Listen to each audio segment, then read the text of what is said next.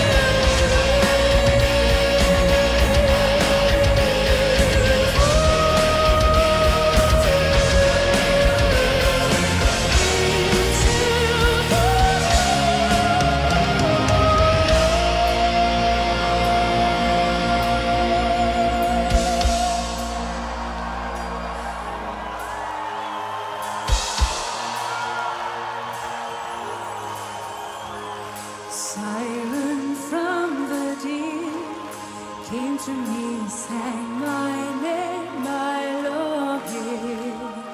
Still I write my songs about the dream of mine, worth everything I may ever be. The child will be born again, that siren carried him to me.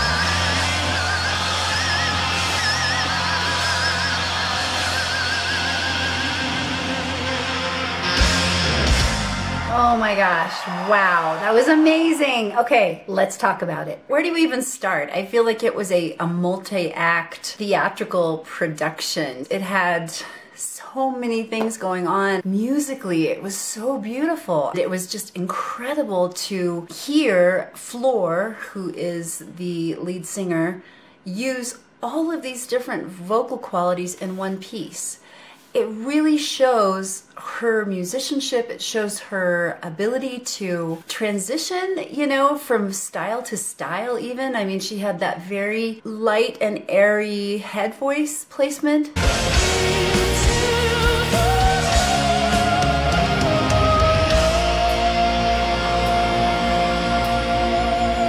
And you can hear her, like, she's focusing the sound straight out the top of her head. Then she comes in with this rock and roll voice that is spot on.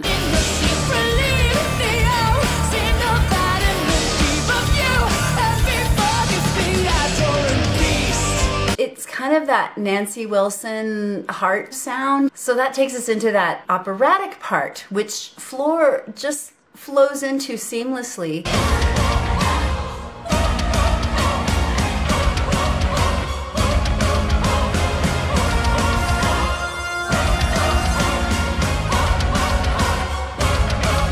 She's a beast. She is a beast of a singer. She's so in control of her instrument. She's got this very light, whimsical, airy voice. She's navigating this beautifully resonant rock voice. And then she's got this operatic voice. I don't know many vocalists who could do that and be the quality caliber of performer that she is. She just has you in the palm of her hand.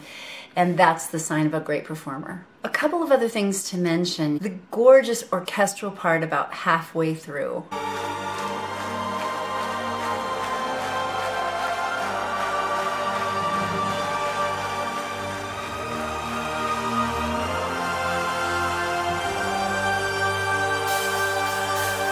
It was so beautiful. I'm assuming that those were either pre-recorded voices or maybe something synth related, which, by the way, what the heck, that keyboard player, whatever he's playing with, all those pipes coming out of it.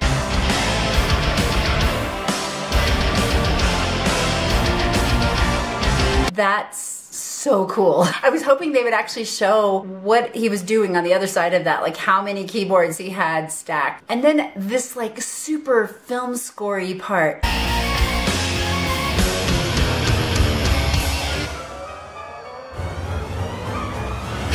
I love that.